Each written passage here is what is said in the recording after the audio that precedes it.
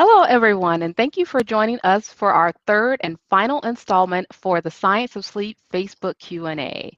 My name is Dr. Mariska Brown, and I am the director of the National Center on Sleep Disorders Research at the National Heart, Lung, and Blood Institute.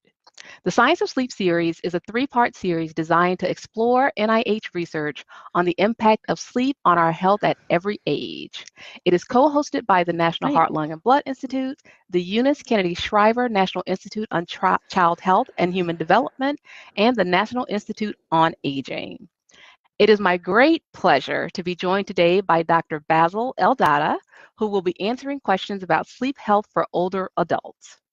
Dr. Eldada has been at the National Institute on Health since 2006 and is a medical officer and the chief of the geriatrics branch in the Division of Geriatrics and Clinical Gerontology at the National Institute on Aging. He oversees a portfolio of translational and clinical research in older adults across a variety of areas and mechanisms, including palliative care and symptom management, and he helps oversee the Claude D. Pepper Older Americans Independent Centers. Dr. Eldada? Thank you, Dr. Brown. It's a pleasure to be here today. And I'm looking forward to sharing some insights from the research about how sleep changes when we age, and it's linked to certain diseases, in particular Alzheimer's disease and related dementias. I think it's safe to say we can all relate to sleeping and the lack of it. Absolutely, we can. So, before we get started, I want to let everyone know that we will be sharing resources and links on Facebook throughout today's discussion. So, please go to facebook.com/NIH Aging or use hashtag Science of Sleep on Twitter to find that information. You can also find links to our prior sessions focused on teens and middle-aged adults in the comments. I also want to be clear that the information given or discussed today is not medical advice. We are sharing insights from the latest research as well as resources on this topic. If you need medical advice, please speak to your medical provider. As this is a quick Q&A, let's get to it. Okay, Dr. Eldada, let's do some myth busting. A lot of people think that older adults don't need as much sleep as younger adults or children. Is this true? And what do we know about sleep patterns in older age? Yeah, that's right. So there is this perception out there that older adults need less sleep than younger adults, but actually it turns out that older adults need about the same, about 7 to 9 hours of uninterrupted sleep each night. So that's the same as most adults need.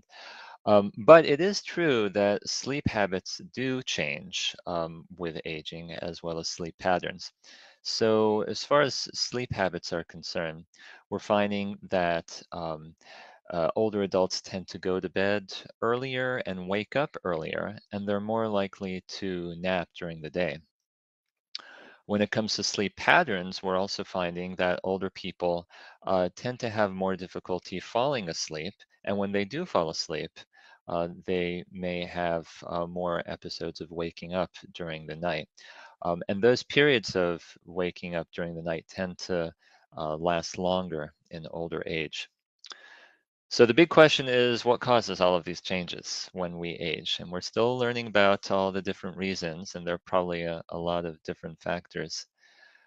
Aging is probably one of those factors, aging itself, just those underlying physiologic changes that tend to accompany advancing age. Um, and we still have much to understand in that area. But also, older adults tend to have, medical conditions and take medications that can affect sleep. So, for example, older people may have discomfort or pain from an illness or a shortness of breath that could make it harder to fall asleep and stay asleep. Also, there are some medical conditions or medications that may cause people to have to wake up in the middle of the night and use the bathroom. So all of these factors and probably many others kind of contribute to this overall picture of a different picture of sleep that we tend to see in older adults. So thank you for that great information. That is one of the questions that we get quite often about sleep changing in older adults. So busting that myth. So in the Science of Sleep series, we have talked about how sleep affects the health of teens and middle-aged adults. What is the difference when it comes to sleep and the health of older adults? So, the health consequences of poor sleep that we see in younger adults actually tend to be quite similar to what we see in older adults. So, for example, poor sleep can increase someone's risk of a variety of health problems like high blood pressure, heart disease, diabetes, obesity, depression, and Alzheimer's disease and related dementias. It can impair memory and decision making. Poor sleep can worsen anxiety and stress. And all of these things can contribute to an increase in the risk of falls and accidents. I should say on the flip side, we also know that getting enough quality sleep is associated with a lower risk for some of these conditions. So you mentioned Alzheimer's disease. So one of the areas of research that NIA focuses on is the link between sleep and dementia. So can you tell us a bit more about the connection between sleep and Alzheimer's disease and Alzheimer's related dementias? Sure. So there is research that suggests that sleep in earlier adulthood may, in fact, play a role in the risk of dementia in later adulthood. And we're still learning how this works. We're still trying to understand, which way this relationship goes. Meaning, are the changes in sleep um, early signs of dementia, or are these changes in sleep, in fact, risk factors for developing dementia later in life? But there is one recent study that was funded in part by the NIA that gives us a clue to this question. So, this was a study that assessed sleep related measures among participants age 50 and older over a 30-year period. And what they found was that people in their 50s and 60s who got 6 hours of sleep or less per night were at greater risk of developing dementia later in life compared to people who got normal amounts of sleep, which the researchers defined as 7 hours or more. So the people getting less rest each night were actually 30% more likely to be diagnosed with dementia. And so Wow. these findings suggest that shorter sleep duration during midlife may in fact actually increase the risk of developing dementia in older age. So this was an interesting study. We're continuing to learn more. I should add that we can't say for sure whether making certain lifestyle changes, like getting more sleep, will actually protect against dementia. We don't have all the data there to make that cause-effect relationship with certainty. But we do know that making a variety of positive lifestyle changes uh, does have many desirable health effects, and all of these are part of making healthy choices as we age. Another point I'd like to make is that we also tend to see changes in sleep among people who already have dementia. So, Alzheimer's disease and related dementias in themselves can actually be the cause of a variety of changes in sleep. Sleeping too much, sleeping too little, waking up often, wandering or being agitated at night, and poor sleep quality can make the symptoms of dementia worse. So it's really important to take steps to help improve sleep and nighttime safety for people who have dementia.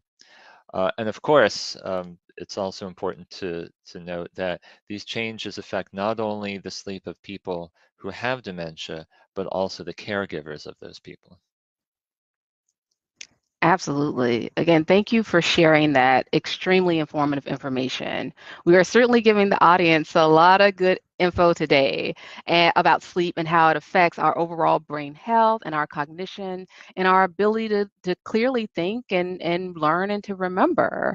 And in fact, I was reading about a recent study that found that during certain stages of sleep, particularly deep sleep, the sleep that there was a wave-like flow of fluid around your brain that helps remove waste products that build up during the day. And so this was a major step toward understanding how sleep or the lack of sleep can impact brain function, especially during aging process. So, if you're an older adult, what are some of the signs that you're not getting enough sleep? So, several things. If you wake up tired after a night's sleep, so having non-refreshing sleep, if you have trouble falling asleep, if you have trouble staying asleep, these are all signs that you may not be getting a good night's sleep. If you're falling asleep inappropriately, like while driving, that is definitely a sign that you're not getting a good night's sleep. Um, so one thing that people can do if they're having trouble sleeping is to keep a sleep diary for a couple weeks. So that's where you would keep track of things like the time that you go to bed, if you wake up at night, and how often, and then what time you wake up during the day. And then note like all the things that might keep you awake, things that you've ingested, like coffee or tea or caffeinated drinks or chocolate. Um, Track also any alcohol use. Also track any exercise or the lack of it for the day. Um, and keeping this kind of sleep diary can help identify patterns that someone can discuss with their doctor and possibly help with making a diagnosis of a sleep disorder.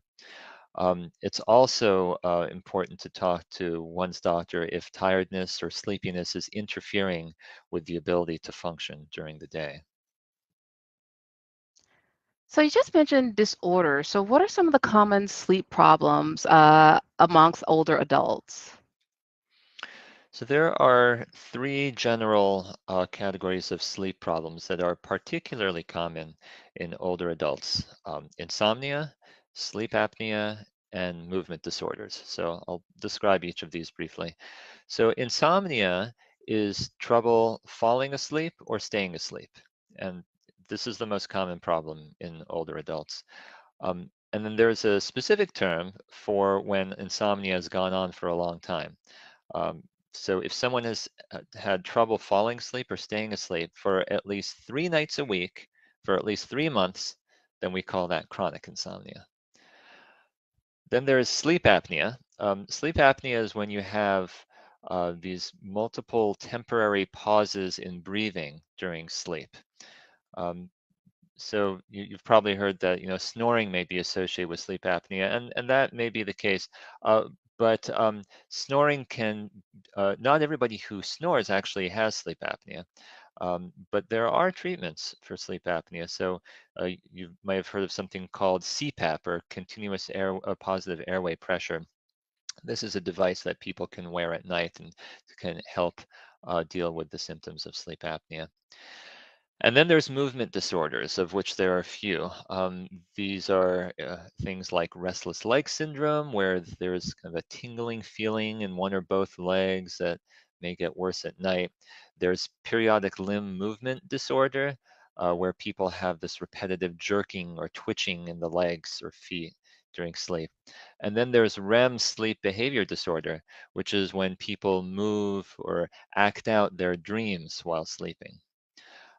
So if somebody has any of these conditions, then they should definitely talk with their doctor. Wow. So, with all of that, so what are some suggestions that you have for getting a better night's sleep? So there are a number of things that someone can do. Um, you can establish a consistent sleep pattern, meaning go to bed at the same at the same time every night, and wake up at the same time every day. Create a relaxing bedtime routine, so like reading a book or taking a bath. Exercise regularly. That's particularly important. But just don't do it too soon before bedtime. Exercise at least 3 hours or more before bedtime. And then also just set the thermostat for the bedroom to be at a comfortable temperature. There are also things that people shouldn't do. So don't eat a large meal or take caffeine or nap late in the day. That can interfere with sleep at night. Avoid distractions in the bedroom like TVs or phones or computers. Let the bedroom be for sleeping and do those things outside the bedroom. And certainly avoid alcohol, even in small amounts. It's not helpful for getting a good night's sleep. Um, so I should just point out that it's really important to get a good night's sleep. It's probably one of the one of the best medicines that we have. So if people are trying to get a good night's sleep and they're still having trouble, um, definitely talk with a doctor. With that, Dr. Eldada, we are really in agreement. Mm. So I'm interested, and I'm sure the audience would be interested in what research the National Institute on Aging is doing in the area of sleep and aging. So we're funding several studies related to sleep and older adults. So for example, we're supporting research to understand better the link between cognitive decline, dementia, and sleep, like the study that I mentioned earlier.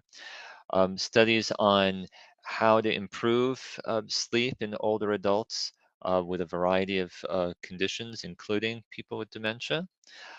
How to better treat or manage sleep disorders like insomnia, and also understanding the various effects that medications that older adults may tend to take, the effects of those medications on sleep.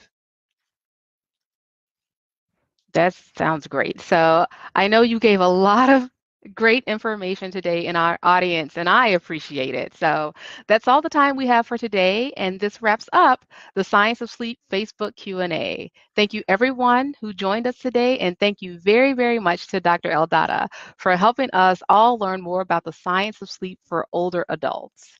You can also watch our previous live streams on the Science of Sleep for teens and middle-aged adults, and for more information and resources from the Science of Sleep series at www.nia.gov/science of sleep. You can also continue this conversation online using the hashtag Science of Sleep. Thank you all, and that concludes our series. Have a good day.